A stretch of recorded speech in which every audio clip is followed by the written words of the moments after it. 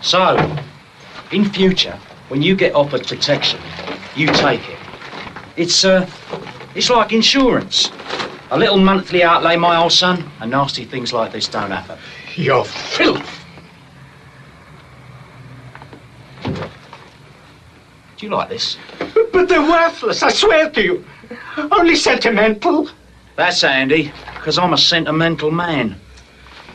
So, when somebody pops in next week, you pay up like a good un. Got it? No, please leave me my wedding ring. We'll see. We'll see if you start wising up, Mr. Wisener.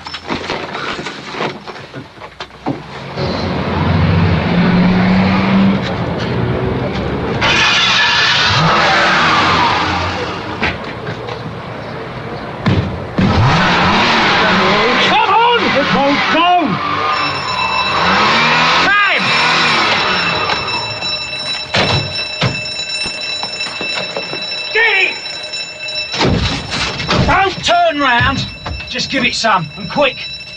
Move it!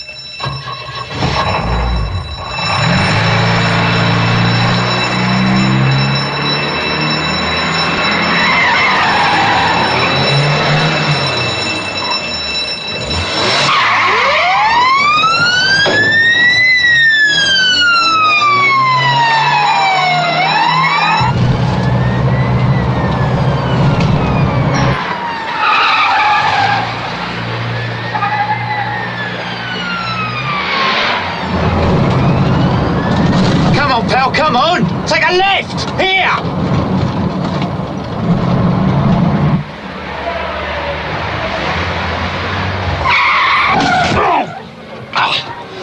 Out!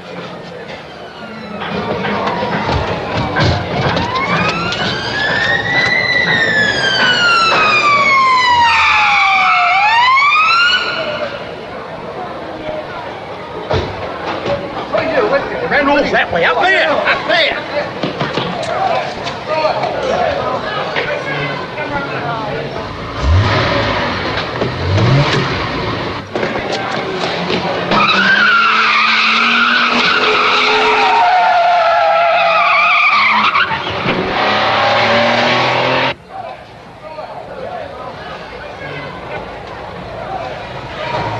Would have to be that one.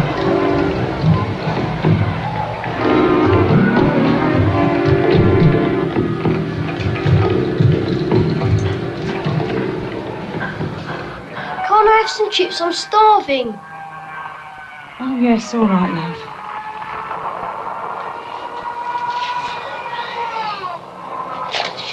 Can't you get Terry to give him a call? Oh, he'll love that, won't he, eh? Getting told to come over his tea when he's on some nice little earner. Don't worry, love.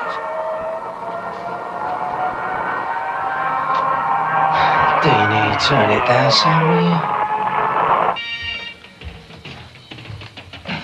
Yeah, Dad. Paula, save my life, darling. Tut. Dad. Yeah. Looks like we'll be pawning Grandad's musical box. Dad.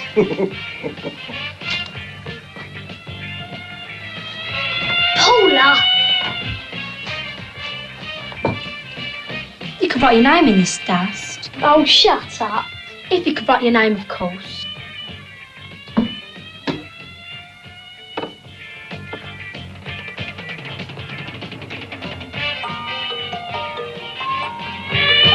But it's horrible, that. No, it ain't. Your nan used to love this. Only because she was blind. Dave! Right, you'll go, mate. You watch much more of that. Any joy? Just what you'd expect. Like fingerprinting the London Underground. Yeah. Can we take that? Yes. Come, that's fine, sweet.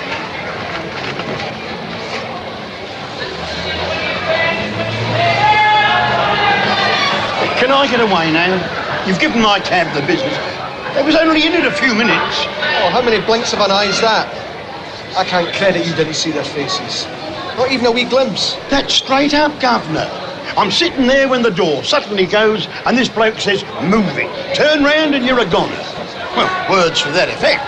So I'm moving. And I don't turn round. Copy, sir. Excuse me, please. I'm wishing to go to Elliot Street. No, love, sorry, I'm going home.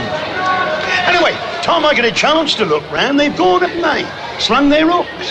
I've got no more idea who they are than the man in the moon. Yeah. Silly of me, eh? What about their voices? Well, London, wasn't it? Cockney. What do you expect? Oh, not a lot, sir.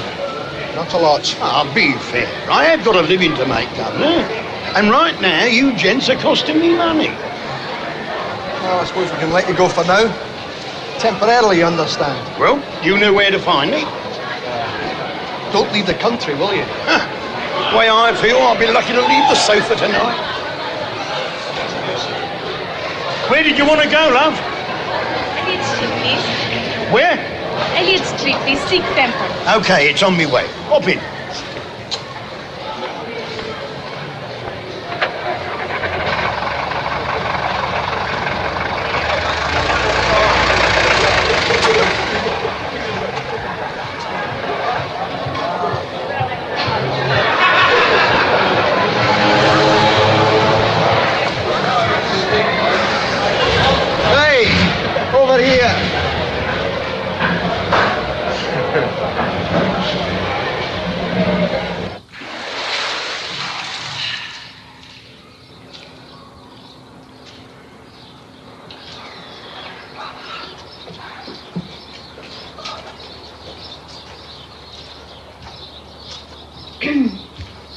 Yes. Yes, that's right. Yes, okay then. Bye-bye. Well? No problem, Charlie. They'll have your glasses round first thing tomorrow. And they won't say more to the police than they have to. They can't just lose your records all of a sudden, you know. Listen, with my dodgy eyes, those bins are as good as fingerprints. Only if they've got the pair, Charlie. And they haven't, have they? All McNeil picked up was one arm and a lens. Even he can't get you identified on half a pair of glasses. That cabbie's got it. Well, he must have, mustn't he, if McNeil went through that cab like you said. So who is he? Fred's working on it. And how are we supposed to get at the bloke with McNeil breathing down his neck for the next 6 months? Relax, Charlie.